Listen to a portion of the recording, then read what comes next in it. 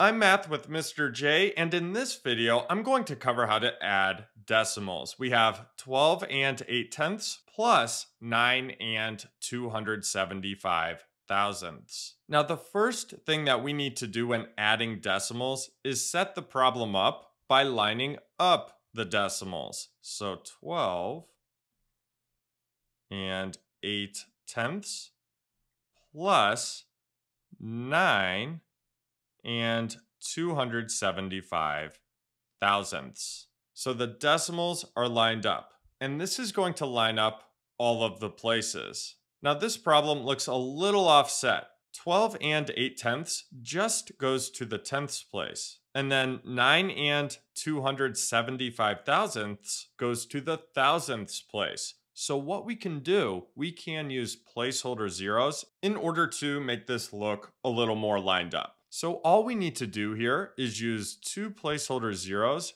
after the 8.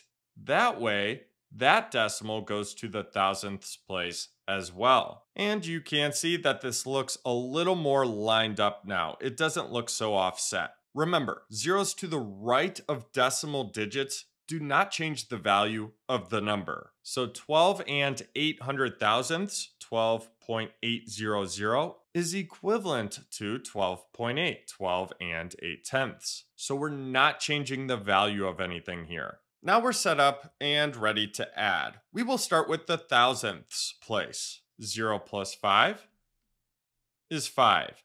0 plus 7 is 7. 8 plus 2 is 10. Then after the tenths place, we have the decimal. So we can bring that decimal straight down into our answer. Now we have 1 plus 2 is 3, plus 9 is 12, and then 1 plus 1 is 2. And this is our final answer, 22 and 75 thousandths. So just remember, when adding decimals, line up the decimals when setting up the problem. Use placeholder zeros if needed, and then we can add. And always bring the decimal straight down into the answer, so the decimals are lined up throughout the entire problem. So there you have it. There's how to add decimals. I hope that helped. Thanks so much for watching. Until next time, peace.